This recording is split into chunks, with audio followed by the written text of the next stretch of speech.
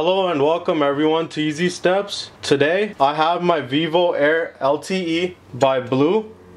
Today I'm going to be showing you how to soft reset and hard reset your BLU Vivo Air LTE phone. So to soft reset this phone, you're going to go into your settings, which can be accessed either through your app drawer, settings, or from your notifications bar.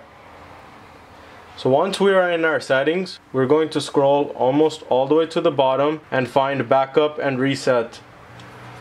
And in backup and reset, I'm going to hit factory data reset, hit reset phone. Once I press erase everything, this will wipe my phone completely clean and back to the factory settings just how it came out of the box. The next method I'm going to be showing you is how to hard reset your phone, which is done once your phone is powered off.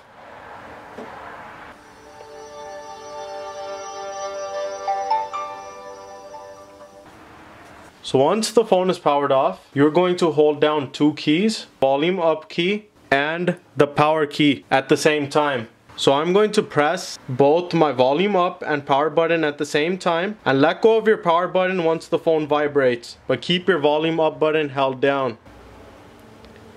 After a few seconds, you should be on your Android system recovery screen. Once you're in the Android system recovery, you're going to use your volume down button and go down to wipe data factory reset and then hit the power button, and then we're again going to use our volume down key and go all the way down where it says yes, delete all user data, and hit the power button.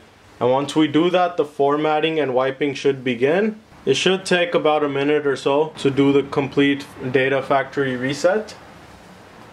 And once the wipe is complete, I'm going to hit the power button to reboot system now.